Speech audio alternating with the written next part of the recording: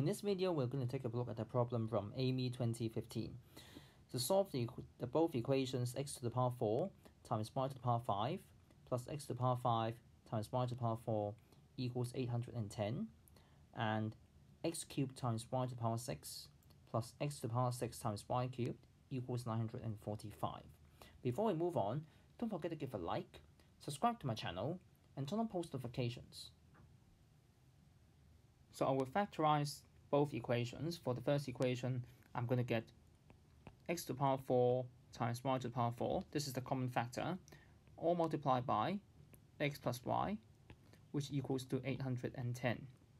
While for the second equation, after factorizing, I will get x cubed times y cubed times x cubed plus y cubed equals 945, which is that just the common factor, but after looking at the sum of two cubes, I can get x cubed times y cubed times x plus y times x squared minus xy plus y squared equals 945. Now when we look at these two equations, we know that x and y will not be 0, because if x is 0, either x or y is 0, then both the left hand side of both equations will become 0. So that's impossible. Now, if x and y cannot be 0, then we can divide the two equations so that we won't omit anything. Then dividing, I'll get xy over x squared minus xy plus y squared. We are looking at these two equations.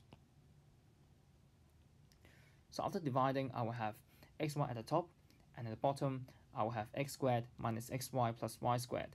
And that should equal to 810 over 945. And after simplifying, I should get 6 over 7. So it becomes a much neater equation and a quadratic one. So I removing all the denominators.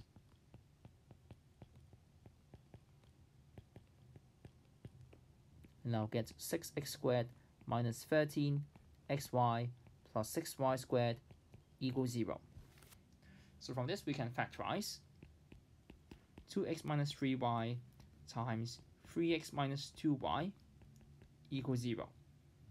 And so that means I have x over y equal to either 3 over 2 or 2 over 3.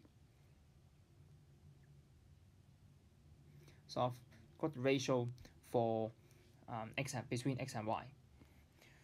Now, to solve for x and y, I'm going to rewrite that as y equals to either 3 over 2x or 2 over 3x. So let's divide into cases. So if y equals 3 over 2x, then we put that back into both equations. I'll get x to the 4 times 3 over 2 x all to the power 5 plus x to the power 5 times 3 over 2 x all to the power 4 equals 810.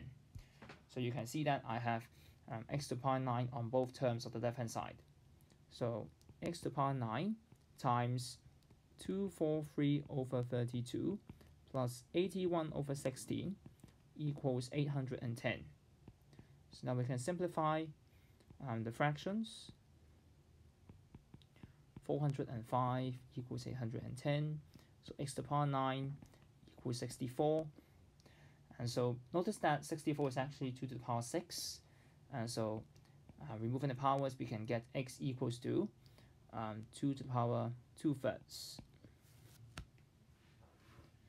And so therefore, in this case, y equals to 3 over 2 times 2 to the power 2/3. And so we have 3 times 2 to the power minus 1/3. And so that's the solution for y. Now for the second case,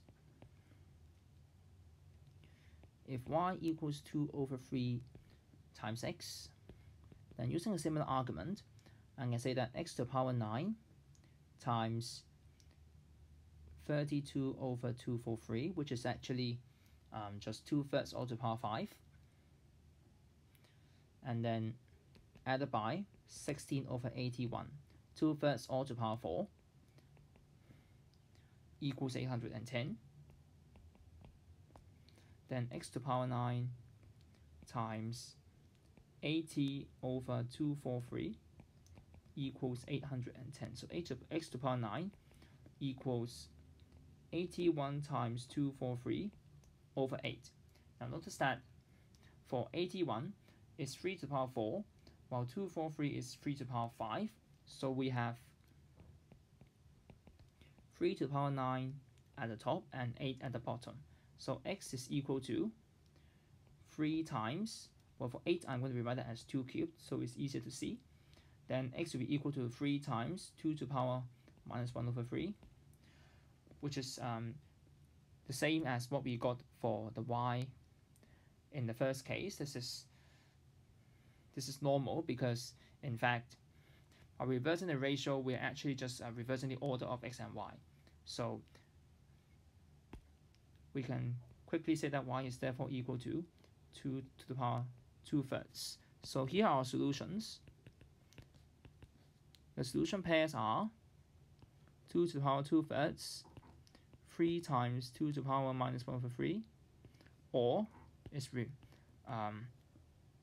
number is reversed. And these are the real solutions to this system of equations.